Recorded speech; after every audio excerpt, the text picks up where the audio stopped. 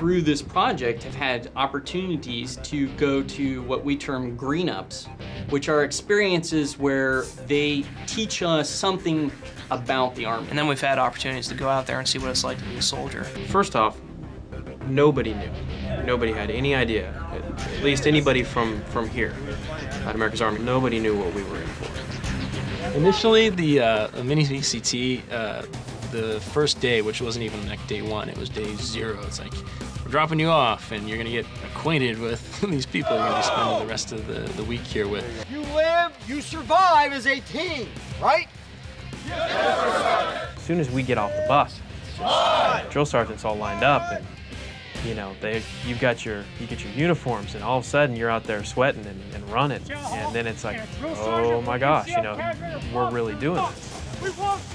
I know a lot of us had kind of mentally prepared, like, okay, they're probably gonna try to mess with us and make us do some physical stuff, yeah, whatever, but I don't think anybody had realized the full depths of exactly what they were going to put us through.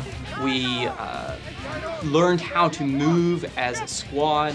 We learned various aspects of the Army experience. Originally I'd gone in thinking we were gonna learn a whole lot in order to be able to translate it directly into a game experience. Like, we're gonna get cool reference photos of the BRM rifle range. We're gonna be able to, you know, see all the weapon interactions and stuff like that.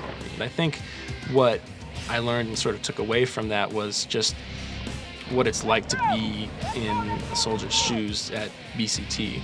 So overall, though, I look back on it and it was an awesome experience. After you kind of got over the first day of, okay, this is how it's gonna be, I guess we'll just suck it up and just keep moving forward. Go find a seat.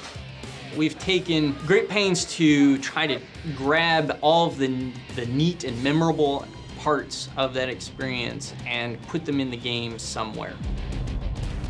I want 110%. Who? Go, go, go!